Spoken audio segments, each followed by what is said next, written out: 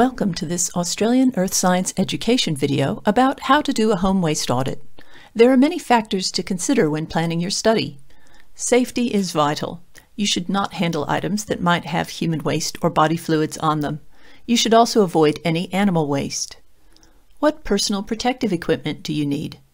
Depending upon the waste you're sorting, dishwashing or gardening gloves are good protection. Consider sun safety and bad smells in your equipment choices. Finally, dress appropriately for sorting rubbish. Now that safety is sorted, where and how will you sort the waste? A shaded outdoor area is ideal, and a tarp or easily hosed surface will help with cleanup afterwards. What equipment do you need for the audit? A kitchen scale will work for small masses. For larger masses, you may need to hop on a bathroom scale with the waste. Bags to hold your sorted items are helpful. Your final decision is what categories to use for your waste. You may want to base sorting on the destination of the waste, weighing the amount in each of your council bins.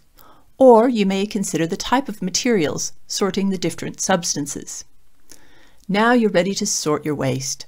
When everything is in the chosen categories, weigh it and record your results.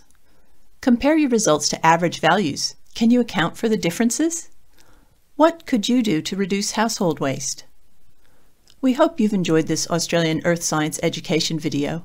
For more resources, visit our website at ausearthed.com.au.